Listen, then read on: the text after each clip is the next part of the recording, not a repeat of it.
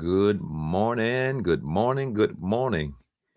Happy Monday, everybody. This is the day that the Lord hath made, and we will rejoice and we will be exceedingly glad in it because God is good and he's worthy to be praised. Good morning, praise God. Oh, there actually is a place called Goshen Springs, Mississippi. Wow. I was getting ready to say, welcome to Goshen this morning. Praise God. Happy Monday, everybody. Um, this is going to be a tremendous week. I'm so excited about it. This is the week of Grace Life Conference, the homecoming. And I'm just excited about people coming and on their way uh, here to I call it the International City, College Park, Georgia.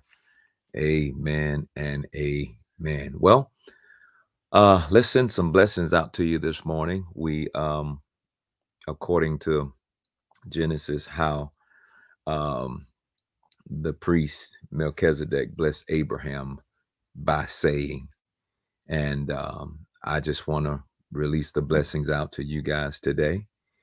We send blessings to Germany this morning. Uh, we send blessings to Oakland, California, Ohio, Baltimore, Maryland. You are blessed today. Chicago, you are blessed today. Good morning, World Changers Nation. The International City College Park. That's right, man. Good morning. Send blessings to Oklahoma, Queens, New York, Mobile, Alabama. Um, man, I used to be in Mobile a lot in the beginning of this ministry. Bonjour to those of you who are with us from France this morning, Chicago, Oregon, Hampton, Georgia. We send blessings to you today. In the UK, we say you're blessed today in Tampa, Florida, Stockbridge. Katy, Texas is here with us today in the name of Jesus. Good morning from San Bernardino, Arlington, Texas, Trinidad, Nigeria, Orlando. We say you're blessed today. Denver, Colorado, Upland, uh, Florida, Nigeria, Duluth, Georgia. We send blessings to you guys in the name of Jesus. In England, we send blessings to y'all. Los Angeles, California on the West Coast, College Park in the house, Douglasville, Georgia, Buffalo, New York. We send blessings to you. Barbados, Tyler, Texas. We say you guys are blessed today. Blessed Inglewood, Jamaica. We say you are blessed going in, blessed coming out. Stratford, Connecticut is with us today. Detroit, Michigan, we declare that you are blessed today in the name of the Lord Jesus Christ. Pakistan is here with us today. Colorado, Tyler, Texas. That's where my friend R.W. Shambach was from. Port Elizabeth, Dallas, Georgia, South Fulton, South Africa. Orlando again. We say you're blessed in Jesus' name. Danville, Virginia. Ireland is here with us today. We say you are blessed today. Papua New Guinea, Kenya. We send blessings to you guys today. Mozambique, we send blessings to you. India, we send blessings to you in the name of Jesus. The Bahama, we send blessings to you guys today. Pittsburgh, Shreveport, we say you're blessed today. Boswell, we say you're blessed today in the name of Jesus. And so we send blessings to everybody that's here with us today. And I pray that you are going to start this week off in victory. We're not going to try to get victory this week. We're going to start our week off in victory in the name of the Lord Jesus Christ. Start the week off in victory. Amen. Well, praise God. I got something good I want to share with you today, but let's go ahead and get Psalms 91 equipped. Psalms 91 equipped, if you're ready. Let's go ahead and do that. Repeat after me. I will dwell in the shelter of the Most High God. I will find rest in the shadow of the Almighty. God is my refuge and my fortress. You are my God, in whom I trust, and with great confidence, in whom I will rely. God will rescue me from every trap and protect me from every disease. I am covered and protected by his outstretched arms. God's faithful promises are my armor and my protection. I will not be afraid of the terrors of the night, nor of the arrows that fly in the day. I will not dread any disease that stalks in the darkness, nor any disaster that strikes at midday. Because God is my refuge and the Almighty God of my home, no evil can befall me, and no plague can come near my dwelling. God has ordered his angels to guard, defend, and protect me in my house.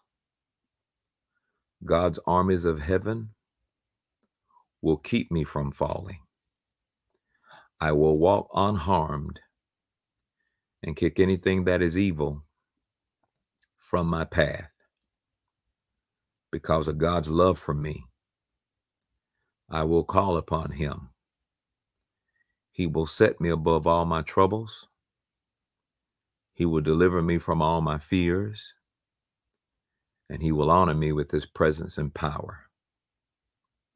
He will reward me with long life, and he will show me his salvation.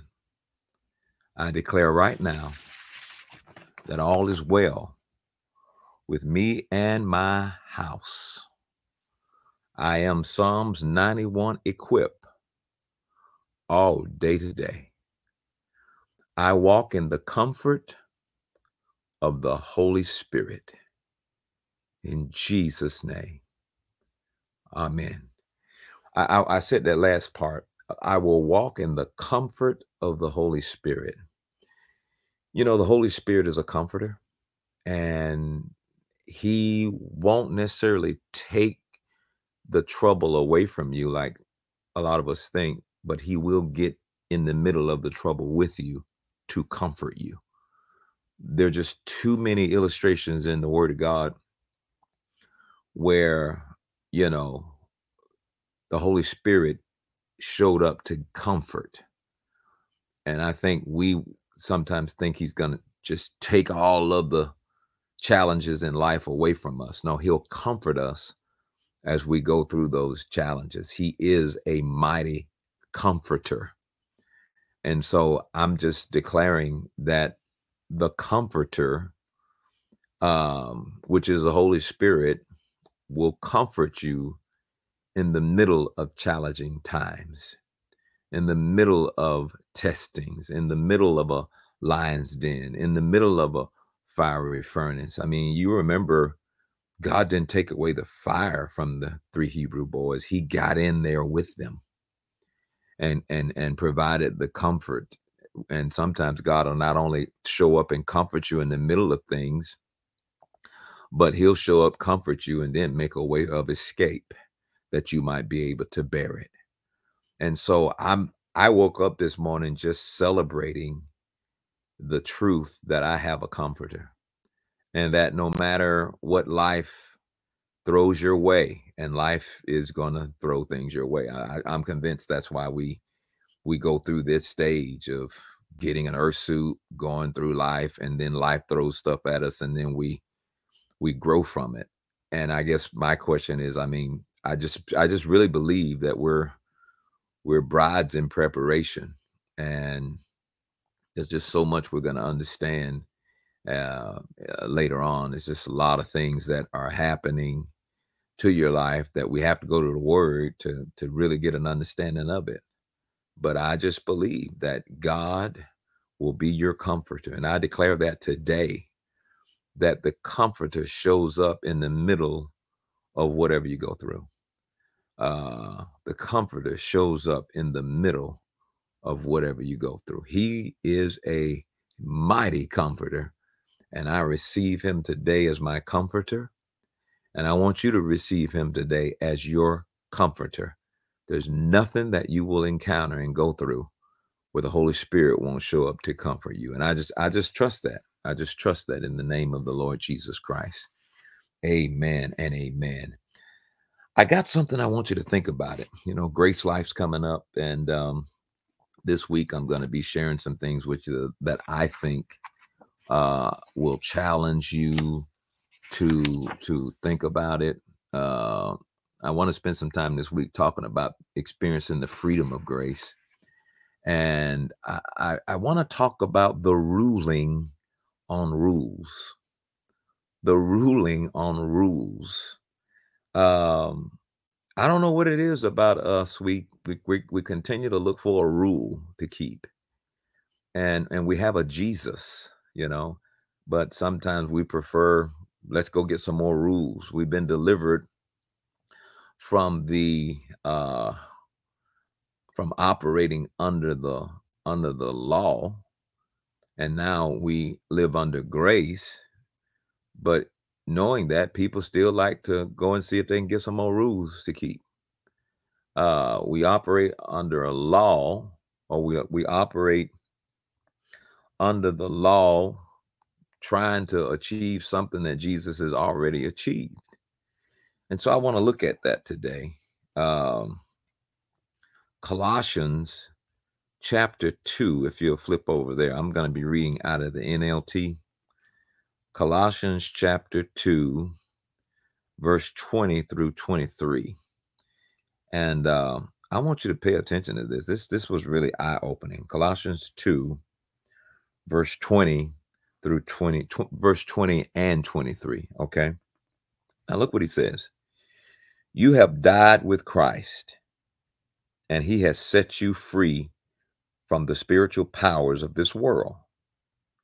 So why do you keep on following the rules of the world, such as don't handle, don't taste, don't touch? And verse 23 says this: these rules may seem wise because they require strong devotion, pious self-denial, and severe bodily discipline, but they provide no help in conquering a person's evil desires. Wow. They provide no help in conquering a person's evil desires. So what is he talking about? He's talking about the rules that seem wise. The rules that seem wise because they require a strong devotion. Oh yes, they require a pious self-denial. They require severe bodily discipline. But they provide no help in conquering a person's evil desires. Now we need to crack this open just a little bit here, because rules are the same as the law that we've been delivered from. Rules assume we are dirty and distant from God. We didn't begin our relationship with God by rules. We began our relationship through Jesus. That's how we started this thing. We started our relationship through Jesus Christ. In fact, there's scripture for that. Look at Colossians 2 and 6 while you're there. Colossians 2 and 6 says, and now, just as you accepted Christ Jesus as your Lord, you must continue to follow him. Just like you accepted Jesus, you must continue to follow him. Somebody asked me one time, they said, now that I'm born again, what do I do? My answer to that question was, get to know Jesus. Get to know Jesus. Follow him. Rather than following him, we start searching and seeing if we can get some more rules to follow. Okay? In fact, look at Galatians while we're on the topic. Galatians chapter 3. Galatians chapter 3. And when you get to Galatians chapter 3, look at verses 1 through 3. Galatians 3, verses 1 through 3. He says, verse 1, "O foolish Galatians, who has cast an evil spell on you? For the meaning of Jesus Christ's death was made as clear to you as if you had seen a picture of his death on the cross." Let me ask you this one question. Did you receive the Holy Spirit by obeying the law of Moses? Of course not. You received the Spirit because you believed the message you heard about Christ. How foolish can you be? After starting your Christian lives in the Spirit, why are you now trying to become perfect by your own human efforts? Wow. Wow. That's strong. You see, a rule-driven, law-driven self-improvement program is not the way to growth. But a lot of Christians think that it is. A lot of Christians think that. Let me say it again. A rule-driven, law-driven self-improvement program is not the way to growth. But a lot of people think that it is. We grow, ladies and gentlemen. Here's the truth about that. We grow just as we were saved. We grow in personal relationship with Jesus Christ. He is enough. He is enough. Glory be to God. Jesus is enough. Praise God. So look to Jesus, not to the law. He is the one that will enable us to overcome the pull of the world. You know, the world's pulling at you. The world's pulling at you. The world's, trying to get you to walk in the flesh, trying to get you to stay in bitterness, trying to get you to walk in fear. The world's pulling at you, man. And I'm telling you right now, look to Jesus. He will enable you to overcome the world. In fact, look at this, Jude 24 and 25. He says, "Now all glory to God, who is able to keep you from falling again, and will bring you with great joy into his glorious presence without a single fault." Are you kidding me? Wow. All glory to him who alone is God, our Savior, through Jesus Christ our Lord. All glory and majesty and power and authority are his before all time and in the present and beyond all times. Amen. I mean, Jesus is enough, dude. It's like, now unto him in the King James, who is able to keep you from falling and who will present you faultless or without a single fault. I mean, I'm sticking with Jesus, man. I'm sticking with Jesus, and I'm choosing to look to Jesus, not trying to look for some more laws. I'm going to stick with Jesus, and he's going to train me and show me how I should be operating in this amazing life that I have been chosen. It's like I've been born into royalty the day I got born again with Jesus. And I'm not going backwards, man. And there's just so much that has happened on the inside of me because of my relationship with Jesus versus me trying to keep a set of laws, versus me trying to come up with more rules and regulations.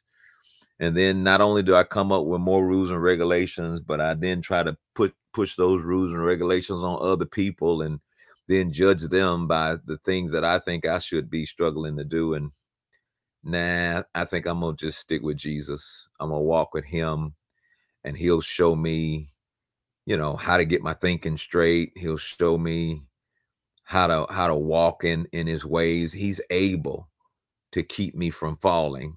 Thank you, Lord.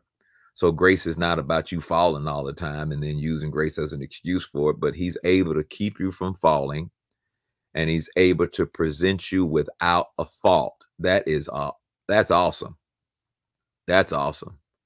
And so, yeah, man, I thought that could bless you today. And you know, imagine what it's going to be like at Grace Life, the homecoming. You got all of these amazing ministry gifts coming out, sharing the gospel of grace. And my prayer is that the place will be just soaking in the presence of God, just soaking in the presence of God, and that things will be done supernaturally that in some cases you won't even be able to explain it. And so that's why I'm at that particular place right now where I'm just soaking in the presence of God, praying that God's presence will be so available to the people that are there, that every service will be a time of feeling God. I mean feeling after him, literally, And I just thank God for the freedom of grace. Um, yeah, I'm the same way. God's grace is everything I ever needed. Yep, it's everything I ever needed. And Jesus is more than enough. Jesus full of grace and truth. And I'm just so excited about it. I got so excited about yesterday's sermon. I think I must have screamed the whole time. I'm trying to rest my voice a little bit today, but I couldn't. I mean, I could have helped it, but I didn't want to, because I just thought this is our God who is filthy rich in mercy. This is our God who is filthy rich in mercy and grace. And I'm telling you, I just, and the thing about it, I hadn't even finished it yet. I'll finish it next Sunday, but I was like, I have a reason now to walk worthy of the calling that I've been called to. I have a reason why. And yeah, man. So if you did not get in with us yesterday on Sunday sermon, go and look that up and listen to it. It'll really, really get your heart prepared for Grace Life. And yeah, this is awesome. So anyway, make your mind up. You're gonna have a great day today, and I declare the blessings of God over your life, and that God's gonna do some amazing things today. Just expect it. Why not? You know, it's just somebody said they watched yesterday sermon 3 times. Yeah, it's a lot in that. It's a lot in that, man. But it does things. I mean, I've been going to bed for the last few weeks, and all I've been meditating on this while when I lay my head on the pillow. I am a son of God. That's my position. And God, I have an inheritance, and God did all of this before the foundations of the world, and I brought nothing to the table. He did it so he could spend eternity pointing to us, showing the ages to come the riches of his grace and mercy. And I'm like, man, what is that going to feel like for the rest of eternity, knowing that we're going to be the object of God's grace and mercy? It's just me bragging on us forever. That's awesome. That's awesome. So I received this gospel, and I bless you today in the name of the Father, the Son, and the Holy Spirit, and that everything's going to be well for you today. I just pray again. Yesterday, I declared extravagant breakthroughs, and I just declare extravagant breakthroughs over your life, that something good is going to happen to you. Something good is going to happen to you. Something life-changing is going to happen to you. And boy, I tell you what, all is well. All is well. Amen. Well, hey, y'all have a great day today. Uh, I'm getting ready to hop back in the study, getting ready for Grace Life Ministers Conference, men's meeting. It's going to be an amazing time. Amen. And I appreciate you guys, all your prayers and everything for me and my wife and my family and all the world changes around the world. Well, God bless you. Go and make a mark that cannot be erased. And remember, everything's going to be all right. Everything's going to be just fine.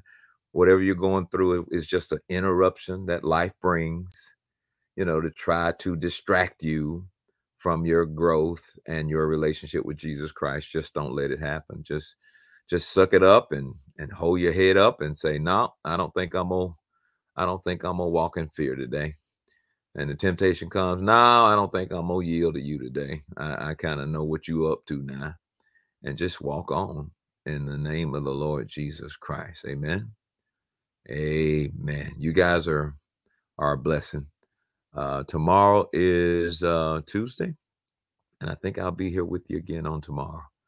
So have a good day today, and the best is yet to come. In Jesus' name. Bye-bye, everybody.